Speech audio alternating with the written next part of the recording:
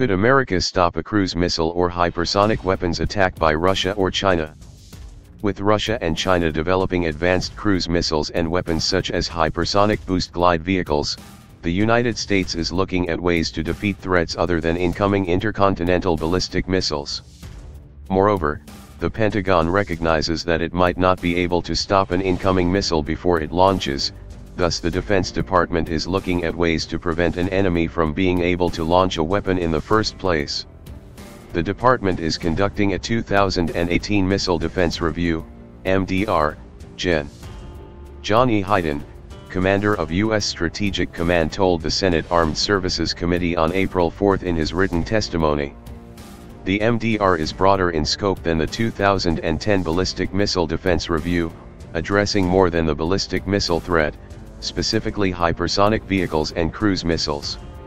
Hyten's reasoning was that adversaries are increasingly developing sophisticated weapons to counter America's existing missiles defenses.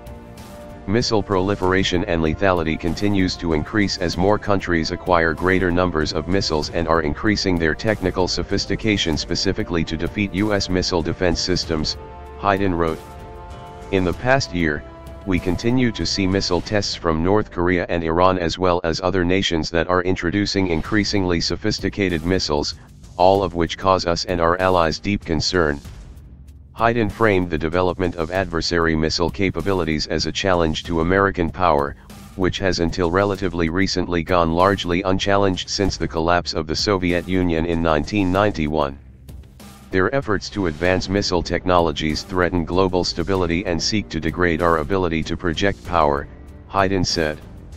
In Hyten's view, the danger from advanced missiles is so great that active attempts at interception are no longer enough. We cannot be successful in this endeavor by investing solely in active missile defense capabilities. We must strengthen and integrate all pillars of missile defense, including the capability to defeat adversary missiles before they launch, Hyten said. We are exploring efficiencies gained by fusing non-kinetic, cyber, electromagnetic, and kinetic capabilities to deny, defend, and defeat adversary threats. But while engaging an enemy launch vehicle is one thing, the Pentagon needs to get better at finding an enemy missile in the first place.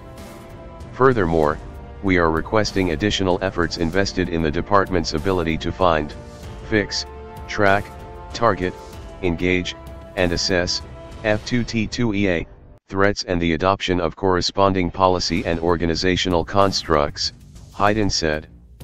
We continue to gain synergy through integrated missile defense planning, force management, and operations support, ensuring global coordination of regional missile defense execution, thereby matching the best interceptor with the best sensor. The Pentagon also hopes to work with U.S. allies to help defend against incoming ballistic missiles. Some of the Pentagon's efforts include hosting war games. We must strengthen our collaboration with our allies and explore further integration of our collective capabilities toward an effective mutual defense, Hyten said. We are investing in collaboration with our allies across multiple venues, including the USTRATCOM-hosted Nimble Titan wargame. We conduct this biennial wargame with key allies and in partnership with the Department of State and other combatant commands. We continually explore and experiment with potential collaboration and integration approaches with our allies to inform development of options for operations, policies, and investment.